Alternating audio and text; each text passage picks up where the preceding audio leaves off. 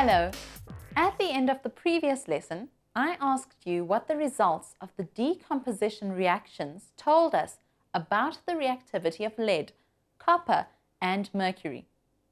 Did you figure it out? Well, these results indicate that mercury is less reactive than lead because mercury decomposed completely while lead did not decompose at all. The copper 2 oxide also did not decompose as easily as the mercury. So we can say that copper is also more reactive than mercury.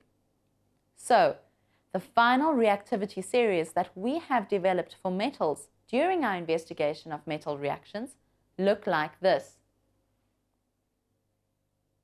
Potassium, sodium, lithium, calcium, magnesium, zinc, iron, lead, copper, mercury, and silver. Like any good puzzle, ours also reveal a picture. The man in our picture is Alfred Nobel. I'm sure that you've all heard of the Nobel Prizes. Mr. Nelson Mandela and Mr. F.W. de Klerk won the Nobel Peace Prize in 1993. Alfred Nobel was born in 1833 in Sweden and is the man who invented dynamite. He also made a donation of $9 million in his will, stipulating that the interest on this money should be used to award people whose work most benefited humanity. For the rest of this lesson, we will cross over to John's lab, where John and Seppo have a chemical mystery to solve. Why don't you get a pen and paper and join them? We're here to solve a chemical mystery. Aren't you excited, Seppo? Yes, I am. Hey, that's great. Look what they've given us. They've given us the answers here, and we're going to put this box aside under here. What are these for? Oh, those are clue cards in case we get stuck. They've given us some unknown samples, A, B, and C. We're going to use the lab equipment here to try and identify what these things are. Looking at sample A, I'm going to use the white tile here to take it out of its container and have a look at it. Thank you. Right, let's pick it up more. It's stored in paraffin. Remember, it's a reactive metal. It's got a coating on it and it cuts really easily. Can you see that? It's a shiny surface. See how it's dulling down as the air reacts with it. I think we need to record our results here. Okay. Won't you go to the board and write them down? In the meantime, I'm going to get the Bunsen burner going. How are you doing there with those results? Remember, it's pale grey, it's stored in paraffin, it reacts with oxygen, and it's really quite soft. Have you got those? Got it. Right, those observations look just like characteristics of group 1 metals, the alkali metals. So, I think we need to confirm which alkali metal it is by doing a test of burning the sample in oxygen. There we go. I'm now going to put it into the Bunsen flame. It's melting down nicely.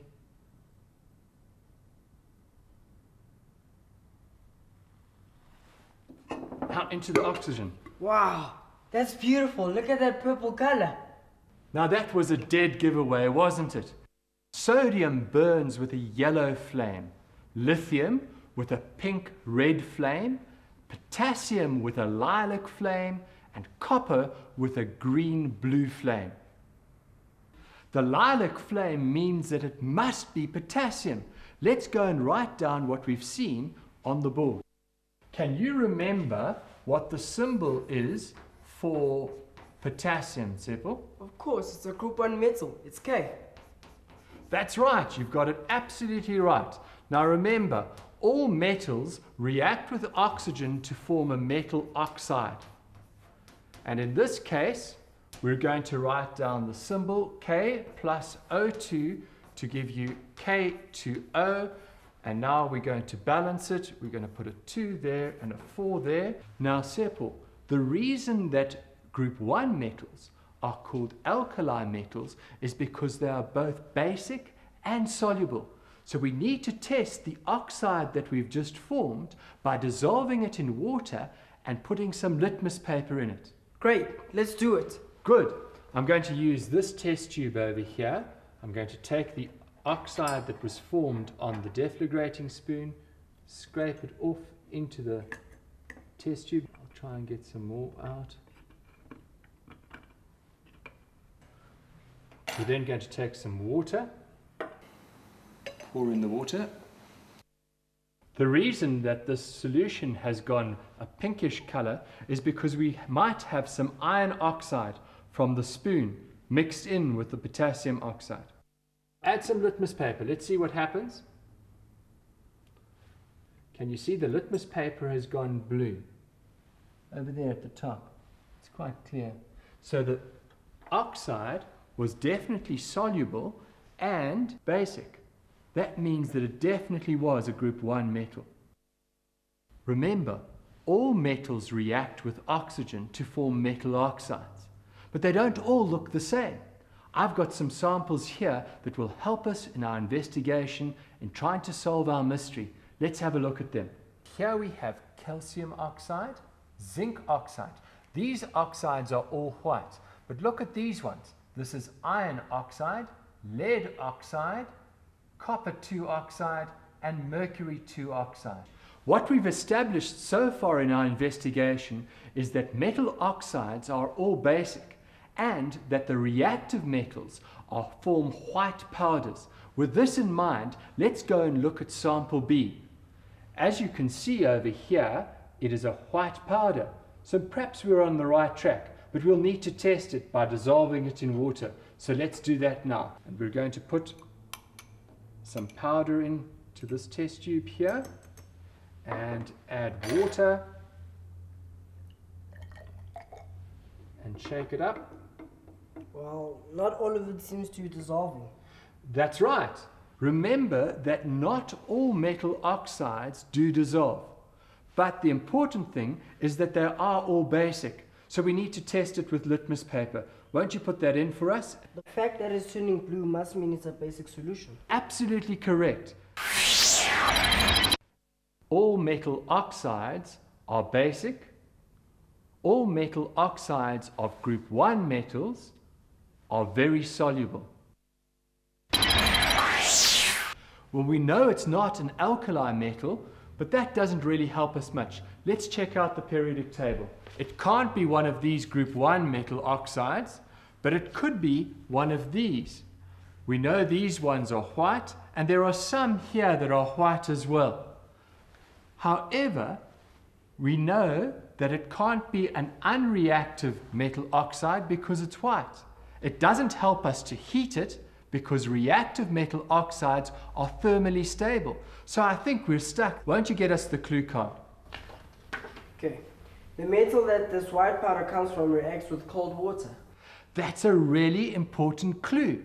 It helps us recognize that it can't be any one of the transition metals because none of the transition metals react with cold water. However, it could be one of the group 2 metals. Can you remember what we've learnt about group 2 metals? When we placed calcium in cold water, it reacted and produced bubbles of hydrogen gas. When we did the same reaction with magnesium, a very slow reaction happened and hardly any bubbles of hydrogen gas were visible. We've got it!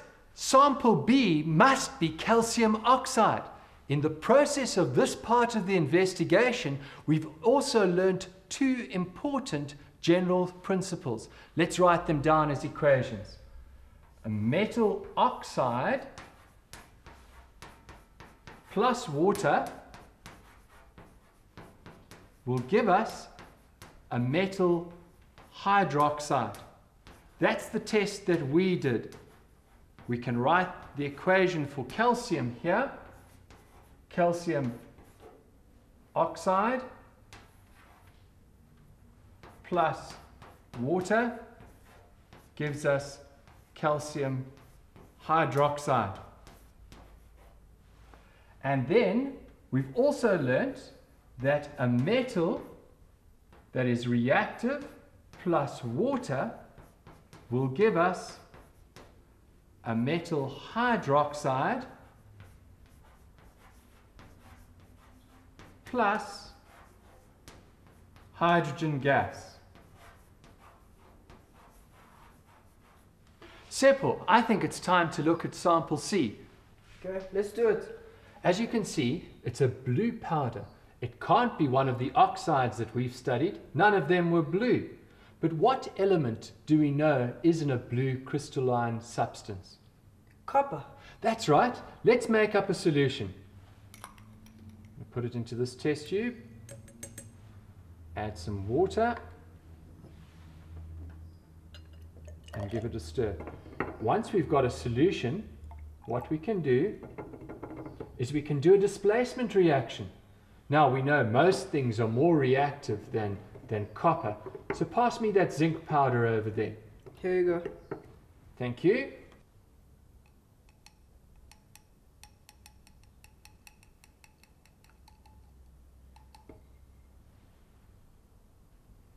Can you see that it's changing color here at the bottom? It's turning like a brownish red. That's a definite indication that we've got copper. So we definitely have a displacement reaction. We're almost 99% sure that our substance contained copper. But to check, won't you pick up the clue card? This blue stone will dissolve in water to form a solution with sulfide ions present. That's right, we have it. You see, another name for copper sulfate is bluestone. So we know what sample C is. It must be copper sulfate. In the reaction that we saw, copper sulfate, CuSO4, reacted with zinc metal to form zinc sulfate plus copper, the orange deposit that we saw. Can you see that the more reactive metal has kicked out the less reactive metal? This is a clear displacement reaction, leaving us with copper as the orange deposit. Thank you. I hope we've got it right. Right. Sample A. Won't you open it up and check? Sample A, we think it was? Potassium. We got it right. Sample B. Calcium oxide. Correct again. Sample C, copper 2 sulfate. What do you know? We solved the mystery. Well done. As you can see, we've also arranged them in the correct order of reactivity. Remember, potassium is more reactive than calcium, and calcium is more reactive than copper. So, we've solved the mystery. I'm sure that you enjoyed solving that mystery.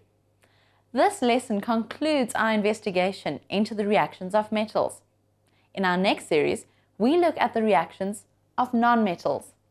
See you then.